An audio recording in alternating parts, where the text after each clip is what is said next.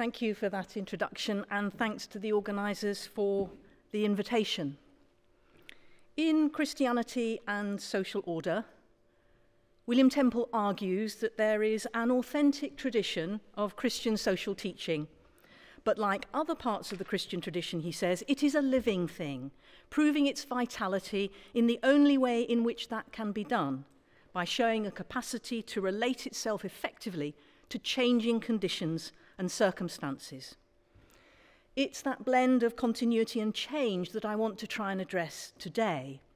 In Christianity and Social Order, Temple was chiefly concerned with how theological principles translate into social policy, but also whether traditional teachings had to adapt and evolve in the light of social change or new insights of non-theological knowledge. 80 years on today, the gulf between church and society, theological and non-theological or secular knowledge has grown, and arguably nowhere more so than that between public opinion and the official teaching of the church around gender identity, gender roles and relationships, including acceptance of same-sex relationships, although recent evidence suggests that this gulf is narrowing. My aim in this paper today, then, is not so much to evaluate Temple's views on these matters, but rather to ask whether we can learn anything from his theological method and his approach to Christian social ethics about how to address these questions in a way that is theologically serious, mindful of cultural change, and yet still capable of contributing constructively to society. And at this point, I want to interpose a timeline indicating some of the key economic, legal, and cultural changes that have taken place over the last 80 years. And this is simply to highlight how much has changed since Temple's day. And embedded in this timeline are three key strands. Firstly, the role of women in the economy and society. Secondly, issues of gender identity and a move essentially from a fairly binary understanding of sex and gender to understandings of multiple and non-binary gender identities. And then changes in attitude and legislation towards marriage, relationships, and sexuality. When he writes about the family in Christian Social Order, Temple probably assumes that the traditional Western mid-20th century pattern of the nuclear family with the man as the main breadwinner would continue to be the norm. That's certainly, I think, the assumption behind his contemporary William Beveridge in his report of 1942. But of course, the massive influx of women into the workforce during 1939-45 was not reversed post-war. And indeed, one of the factors behind that was the growth of the welfare state itself as an employer of women. And that's indicated on my timeline by the formation of the NHS in 1948, down there on the bottom left. In turn, women's greater economic freedom prompted changes in legislation and cultural attitudes, such as the Equal Pay Act of 1970 and the Sex Discrimination Act of 1975, from which, of course, as you will all know, religious bodies were exempt. The contraceptive pill, which began to be available 20 years after Christianity and Social Order in the early 60s, and changes in patterns of childbearing and child rearing, created a revolution in family patterns and reproductive choices from the 1960s. In turn, these changes began to alter the assumption that marriage was the sole context for sexual relationships and child rearing, so that by 2010, a similar proportion of cohabiting parents as married parents cared for dependent children, 38% and 39% respectively. In terms of the role of women in the Church of England, Temple was already considering the question of the ordination of women as early as 1916, although he was concerned about the possible impact on church unity and ecumenical relations. But 50 years separates Christianity and Social Order from the General Synod vote to ordain women as priests, and over 70 years to the consecration of the first women bishop. So some of you may have to go away and have a little lie down at that news, a huge gulf of time. The first recorded surgical procedures for those wishing to change gender identity, people are called transsexuals in those days, dates from the early 1950s. And throughout the second half of the 20th century, social scientists challenged biological and essentialist notions of gender, initially by drawing a distinction between biological sex and socially constructed or culturally mediated gender and the identity of women and men, But more recently, we've seen a shift beyond binary notions of sex and gender, masculine and feminine, towards a greater proliferation of gender identities, focusing less on assigned definitions and more on subjective and lived experience.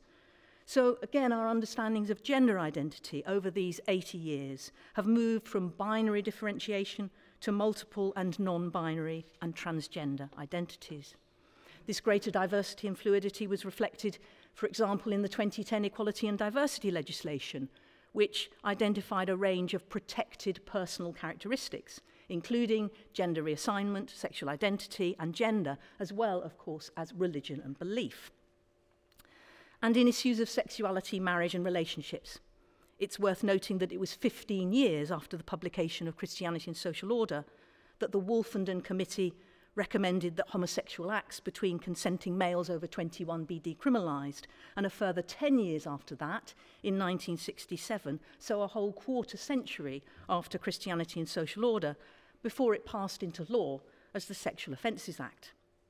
And since then, there's been a further liberalisation of attitudes towards same-sex relationships, reflected in legislation such as the 2004 Civil Partnerships Act and the Marriage Same-Sex Couples Act of 2013.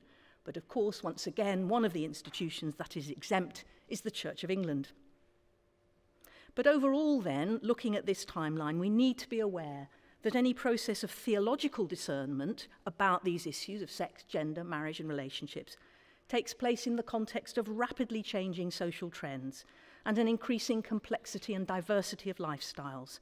As Living in Love and Faith, published in 2020, which is right to the right of your timeline, observes, the Church of England's deliberations about identity, sexuality, relationships and marriage don't happen in isolation, but alongside and entangled with the conversations of many other religious and non-religious communities.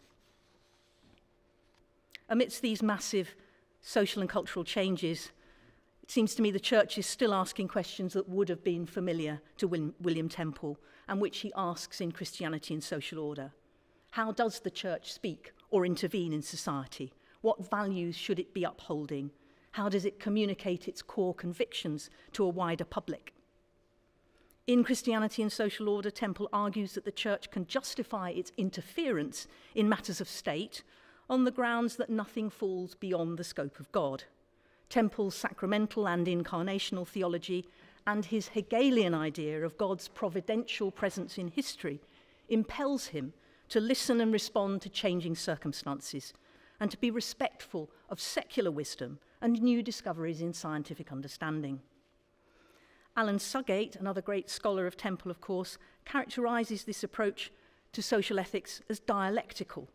It was informed, he says, by a continual interplay of scripture, tradition, and grounded in experience of faith and life, in a union of reflection and action. At any point in time, we are to use our current understanding of faith and life to interpret our concrete experience of living, and we are to allow particular experience to modify that theological understanding. Hence Temple's advocacy of what others termed middle axioms, which attempt to chart a course between general principles and detailed directives, between theologically derived values and concrete policies. Middle axioms, I think, also serve as a kind of interim ethic and therefore serve as a reflection of Temple's Christian realism, which recognises that in a fallen and imperfect world, no practical policy will ever fully embody the entirety of God's kingdom. So again, middle axioms serve to mediate between church and world, this world and the next, between traditional teachings and concrete policies. It's worth noting, I think, also that Temple placed a great emphasis on natural law, which he defined as the proper function of a human activity as apprehended by a consideration of its own nature. But especially when we're thinking about issues of gender and sexuality, we shouldn't, I think, interpret Temple's understanding of natural law as referring to some kind of biological reductionism. As several contemporary commentators have noted, I think we should hear this much more as a kind of virtue ethic, in which the ends or telos of human life are derived from the purposes of God as active in history. Hence, Temple conceives freedom as liberty to realise one's highest potential as someone made in the image of God, and invites his readers to rethink personhood as relational rather than absolute or isolated, since that realization of self-fulfillment is always social rather than purely individualistic. And of course, later in Christianity and Social Order, Temple sets out that vision of human flourishing as necessarily facilitated by social institutions such as education, work, family, and voluntary associations. This question of how to adjudicate between the wisdom of faith and new and changing contexts, and how to discern the word of God amidst theological and non-theological voices, is nowhere more acutely experienced than in the Church of England's debates around issues of gender and sexuality. As Living in Love and Faith, published in 2020, puts it, how are Christians to discern what is compatible and what is incompatible with the life of Christ's body? How are we to discern what is holy, what embodies and communicates the loving kindness of God? In Temple's work, we can see a characteristically Anglican triangulation between scripture, tradition, and reason as sources for the theological understanding. But tradition was to be interpreted with the aid of conscience, and revelation was required to vindicate its claim at the bar of reason and conscience. Now, in some traditions, a fourth element is added, that of experience. In some instances, this is conceived as the inward and intimate apprehension of one's relationship to God, such as 18th century pietism. It can also be taken as the narrative of God's grace at work autobiographically, or as a critical category by which established canons and authorities are challenged by those who are marginalised and excluded from official teachings. That third emphasis on theology is constructed from the underside of history, and the idea of the preferential option for the poor as a central hermeneutic has formed a powerful and influential sensibility for theological methods since the last quarter of the 20th century. Drawing on experiential and inductive pedagogies, conventional hierarchies of expertise are reversed in that professional educators, theologians, and religious leaders come to regard their role as facilitating and learning from the poor. But despite Temple's insistence that the church should listen to non-theological voices, his notion of what that might mean was really confined to a fairly elitist model of expertise. I think perhaps of the interdisciplinary gatherings of intellectuals and the governing classes through groups like the Moot between the wars. But by the beginning of this century, it was starting to be accepted that any church deliberations couldn't take place without listening to these personal experiences, and particularly to the perspectives and stories of those most affected by virtue of being excluded or marginalised. And this principle does begin to seep into church deliberations on gender and sexuality, but it does take time. Issues in Human Sexuality, issued in 1991, draws on scripture and tradition, but is notable for its absence of any non-theological scientific or social scientific data, and its lack of any first-hand testimonies from anyone openly identifying as lesbian, gay, bisexual, transgendered, queer, or intersex. Subsequently, however, the church moved to correct that omission.